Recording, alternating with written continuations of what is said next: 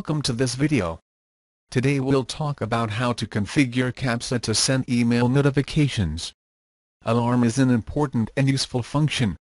For example, you can create an alarm to monitor total traffic throughput.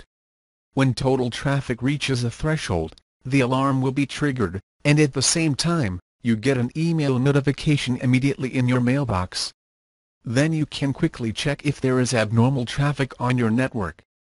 Let's see how to use the email notification function.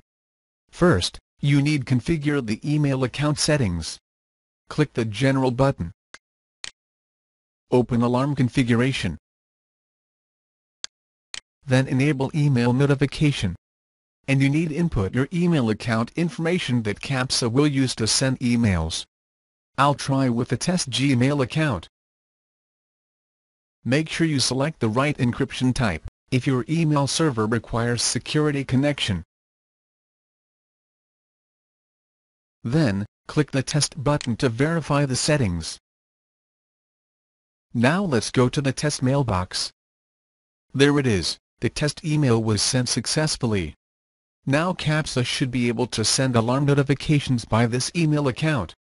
Next, let's create a simple alarm to test it out. For testing purpose, we just create a simple alarm. We'll set the alarm to notify when total byte reaches 1 byte. So the alarm should be triggered immediately. This is just a test alarm. In your final use, make sure you set reasonable thresholds, or your mailbox might be filled up with alarm notifications. Don't forget to check the email option.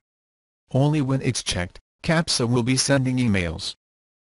The alarm is triggered immediately, and an email should be sent at the same time. Let's go to Mailbox again. There it is, an email notification is received.